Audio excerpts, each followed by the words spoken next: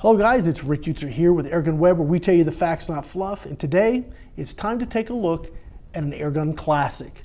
This is the Diana 34 Classic to be exact. Let's get into it.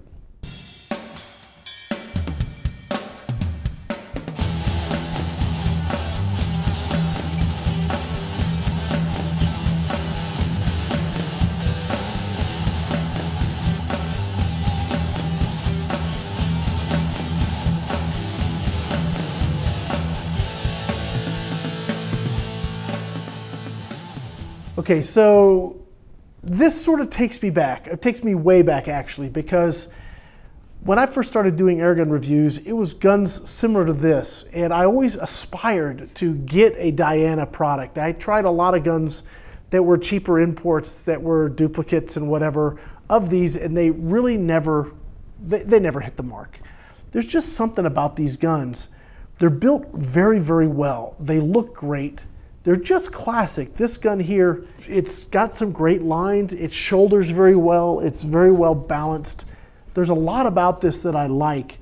One of the things I personally like, and for some of you guys, you may not like this, they're not trying to do too much with this. They didn't take a classic small form gun and try and make it shoot 25 foot-pounds.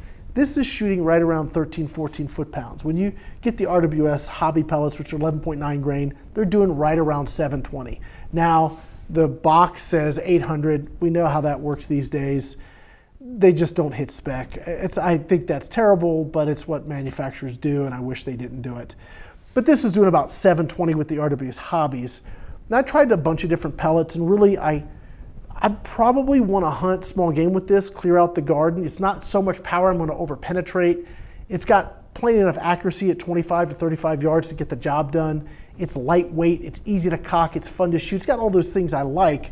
So I actually went with a more aggressive pellet, and I did a lot of testing, and I came to the H&N Hornet Pellets. Now these guys are just devastating. Not only are they devastating on a small game, they actually shoot really well out of this gun.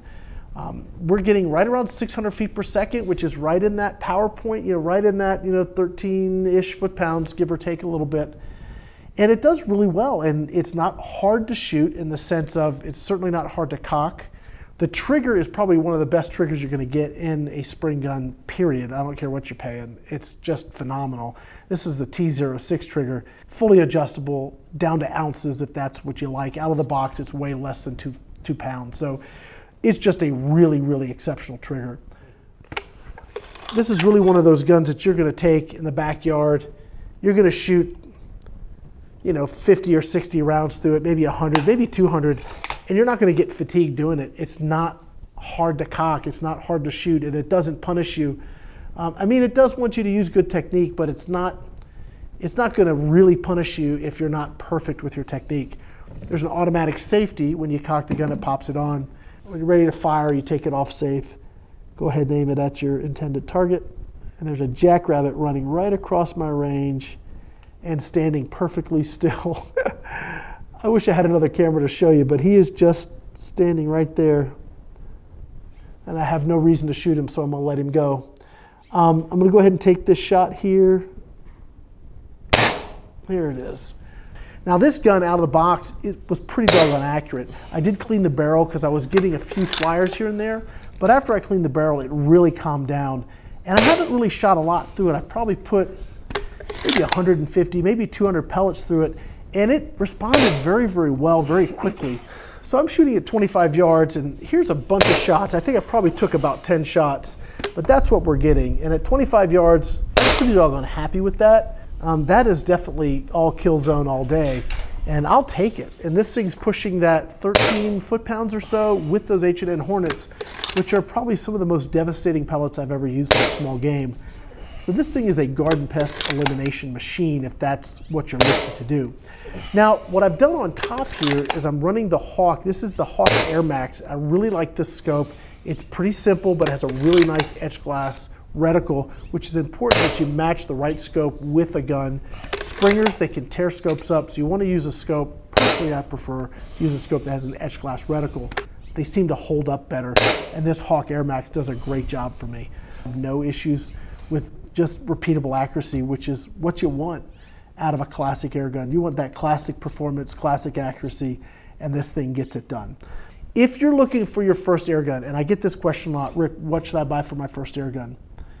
Well, if you've got about 280 bucks, which is about what this is going for these days, it's hard to go wrong with the 34. It is just one of those guns. It's not flashy. It doesn't have a fancy stock and whiz bangs and all these other things. It's just a classic gun that just performs. And this thing is something that's going to perform for years and years and years and years. Diana knows how to build air guns, and they've built a classic here, a great air gun in the 34. If you want something with more power, they've got that too. The 350, the 460, all of those guns from Diana, I've had all of them, and they all just perform really, really well. This one is still a favorite. The classic 34, just a classic air gun. Guys, I want to say thank you to Pyramid Air for sponsoring AirgunWeb in these videos. When you're looking to get your next air gun, looking to get your next batch of air gun supplies, maybe you're a first-time buyer and you don't know quite what to get, give them a call. Go to www.pyramidair.com and please let them know that Rick sent you their way. My name's Rick Utzer here with AirgunWeb, where we're going to tell you the facts, not fluff. Thanks for watching.